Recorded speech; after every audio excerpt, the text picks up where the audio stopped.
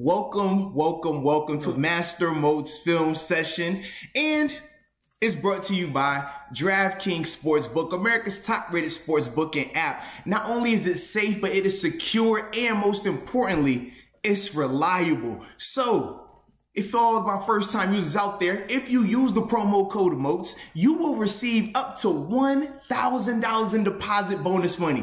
Let me repeat that, $1,000 in deposit bonus money. So don't waste any time. Download the app, use the promo code, and let them know you can get an opportunity to make some real money, baby. All right, so I want to talk about this play because anytime we give up a big time scoring play, you got to get to the bottom of it, right? We got to figure out, is it personnel related or is it scheme related, or was it just somebody having a bad play, a missed assignment and things like that? So we're going to check this one out and we'll deep dive into all of that. All right. And for those that don't know, that is young Zach Pascal right there. Okay. And here we go.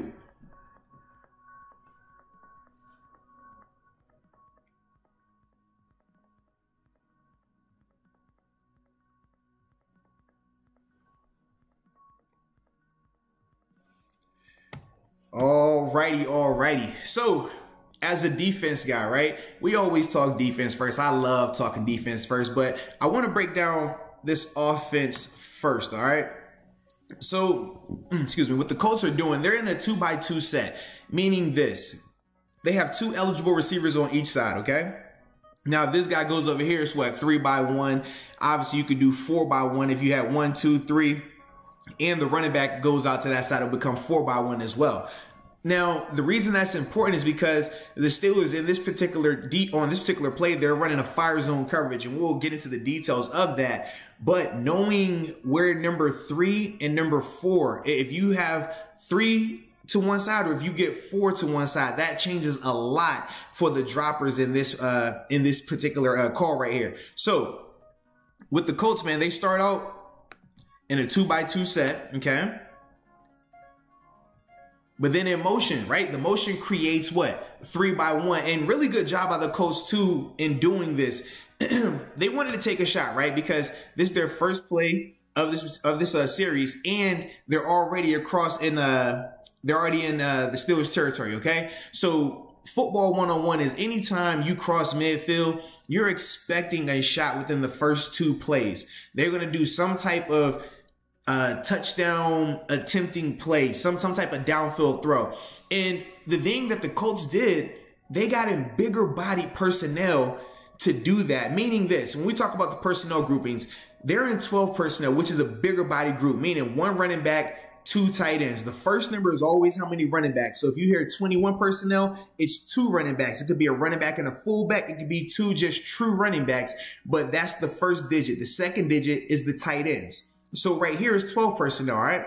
And by doing 12 personnel, that forces the Steelers to be in base personnel. Now, the reason that's important is this. We know in Pittsburgh, when we do our sub package, right? When Mike Hilton comes on the field, Cam Sutton comes on the field, we have a lot more exotic blitzes and different looks and coverages that we can give you. But out of base, we don't do a lot of the exotic stuff out of base. That's just not our MO right now, okay? So by getting in 12 personnel and now you create 3x1, you're able to get a nice one-on-one on the outside because you got bigger body people in here. And you also know this. You know that the blitz is not a lot of surprises, right? It's not like Mike Hilton out here in coverage and you're like, does he have that guy man? Is he dropping in a zone or is he blitzing? You don't have to worry about that as much because you're not going to have your outside linebackers in a lot of extensive coverage work when it's base personnel, okay? So now we got 3x1 and we need to see what this back does. If he goes this way, now this is what you call 4 strong or a fire flow, meaning because this is your seam flat guy, right? Because we said it's fire zone. So seam flat, your 3 receiver hook, and this your weak side seam flat because these 2 guys are in the rush. That would mean this.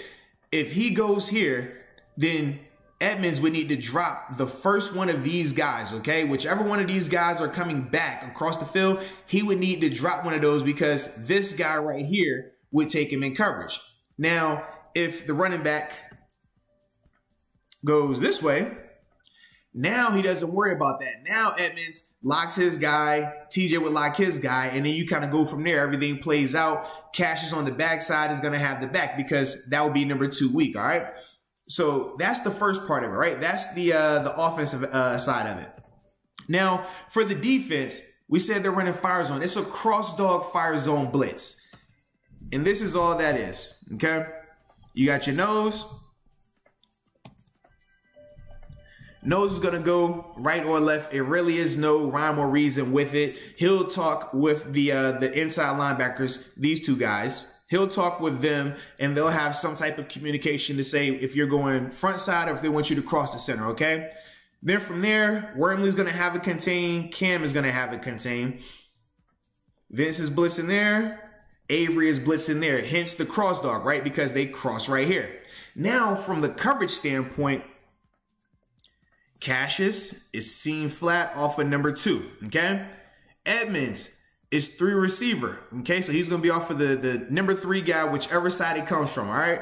And then TJ is your other seam flat defender, so he'll be off of the other number 2 receiver, okay? Then from there, you got Joe, who's a fire zone 1/3. Minka's a fire zone 1/3. Steven Nose is a fire zone 1/3.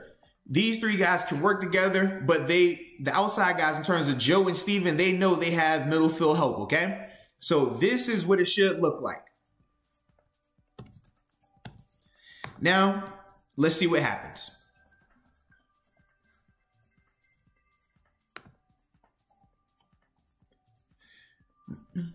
So we get our rush, and right now, it's declared, right? Right now, TJ, that's your guy, okay? That's your number 2.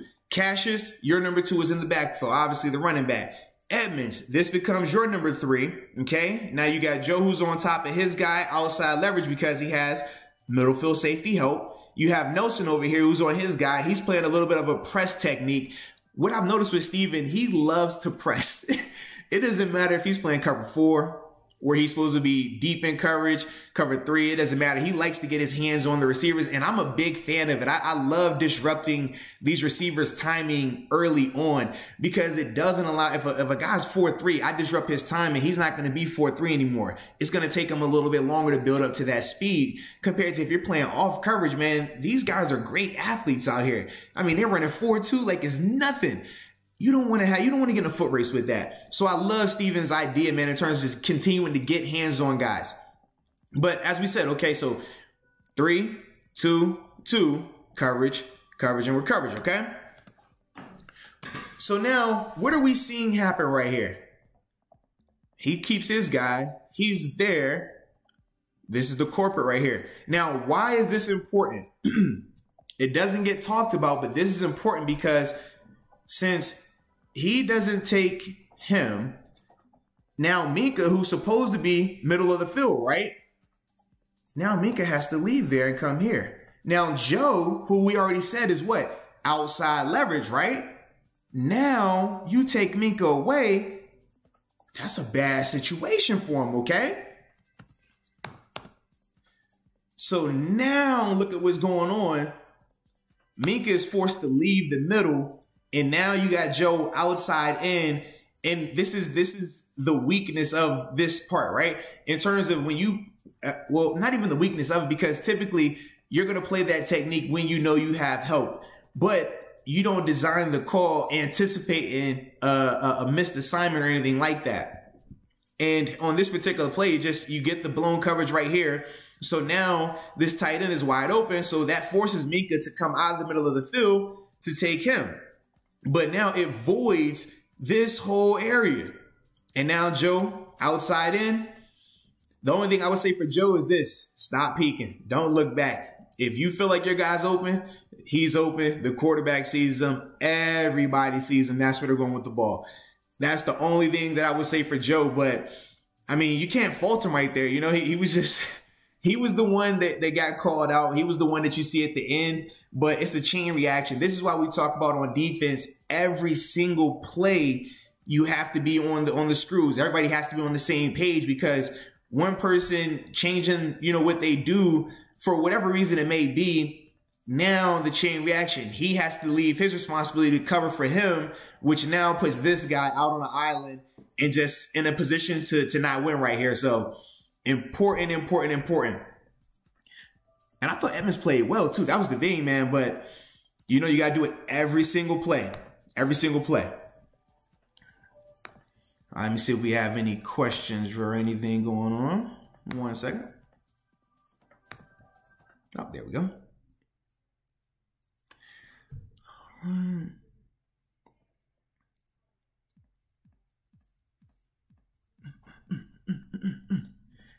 Hey, Oscar, shout out to the new subscriber. I appreciate you. Oh, we got some Wheeling, West Virginia in here. Was that Waterloo, Iowa? Man, I might need to go check out Waterloo, Iowa. I've never been there before. I want to go. I want to check out some of that, you know, unfamiliar territory for your boy. We got what, Tijuana, Mexico. Shout out to Tijuana. What up, Manuel? Ooh, Southern Cal. Du Bois, PA. Got London, Ontario in there. Okay. I like this. Kansas.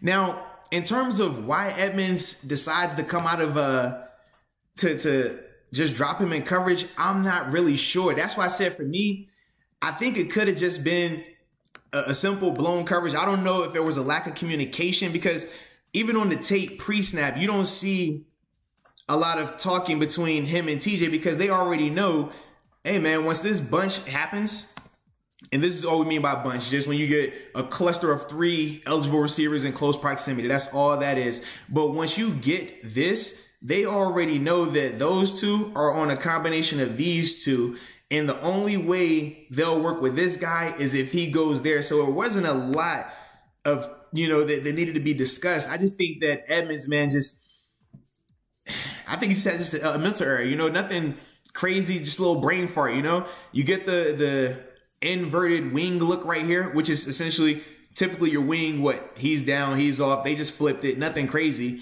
But you do stuff like that because it can make you have a little bit of confusion. He might have got a little confused with one going out, one staying in. That could have been the case. But even then, I still don't understand why he wouldn't have went with him. But yeah, sometimes maybe it happens. He is human, you know?